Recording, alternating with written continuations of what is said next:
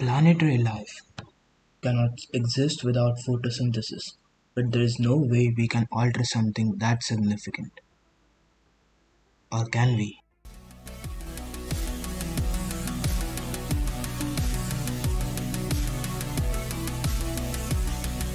Hello everyone and welcome to this video presentation about artificial photosynthesis. This is an extremely unique process and offers an excellent alternative to our energy demand.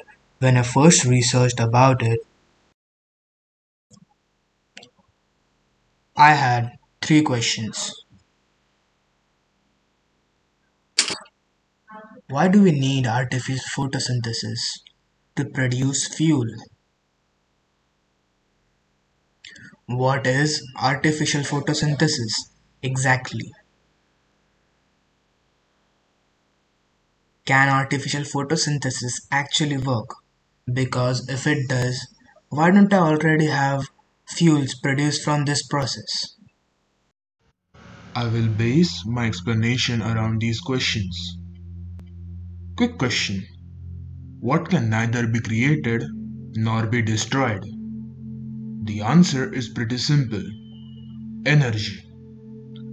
Modern communities harbor on the foundation of energy, and a lot of it. If we compare with the data 50 years ago to today's energy consumption, the differences are simply staggering. However, what is more important is the future. Using the United States as a reference, over two-thirds of our energy is directly consumed from fossil fuels. Most of this energy is end use, with over 60 quadrillion BTU units used in the electrical, transport, and residential sectors. This means with the growing population, this will grow too. We are facing an energy crisis, as fossil fuels will soon run out. However, humanity won't run out of energy. Individuals will. What do I mean by this? Renewable energy is seen as the alternative for fossil fuels. However, renewable energy cannot compete with the continuous supply, stability, and the availability of fossil fuels, which means it will be unfeasible in underdeveloped nations. For example, wind and solar energy only contribute to 7% of the total energy consumed in the United States. German wind energy program, the leader across the world, installed 35 wind turbines in 2019. They needed 1400 per year to meet their targets. 25,000 jobs and billions of dollars were lost.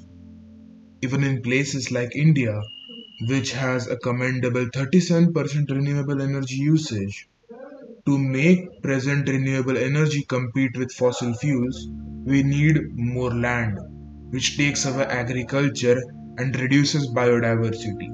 We need better infrastructure and better batteries to store excess energy.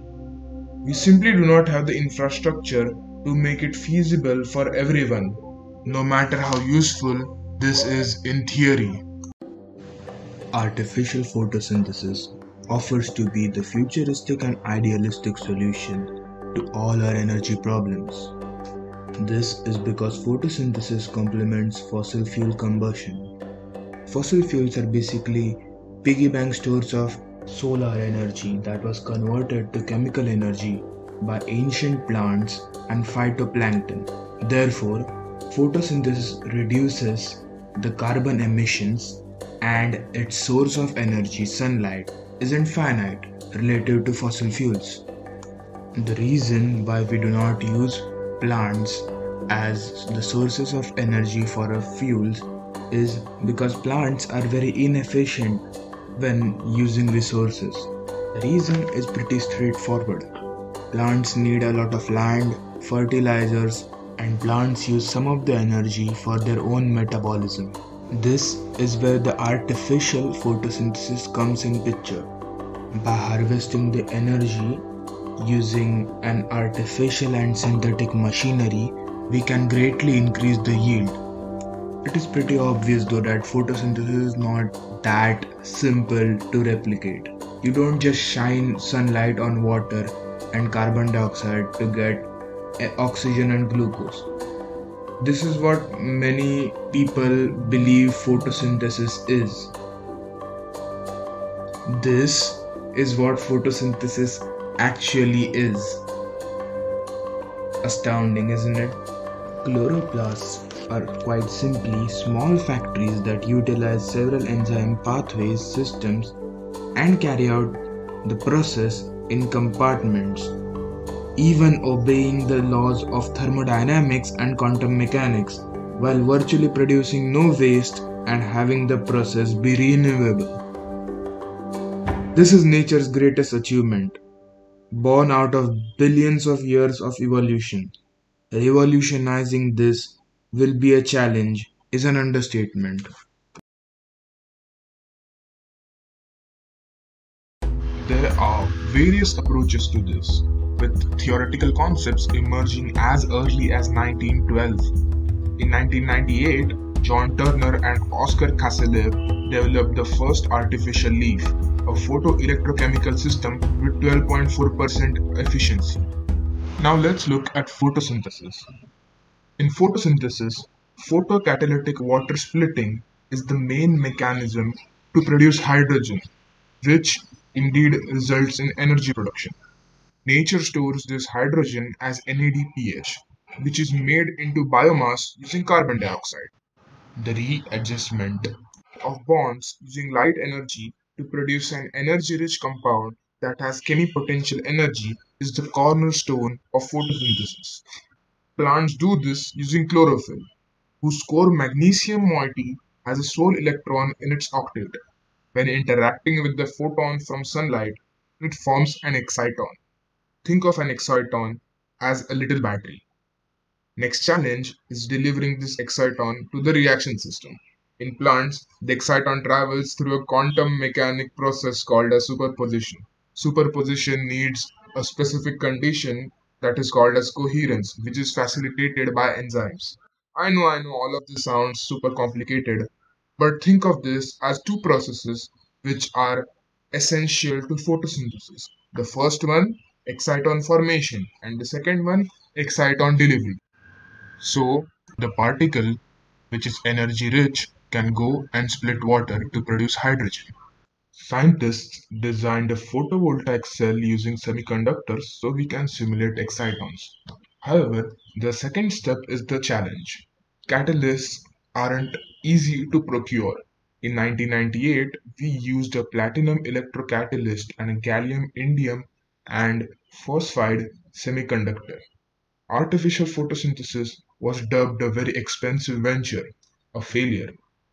This was until 2011. Daniel Nocera's team managed to produce a water splitting system that uses abundant materials like cobalt, nickel, molybdenum, and zinc.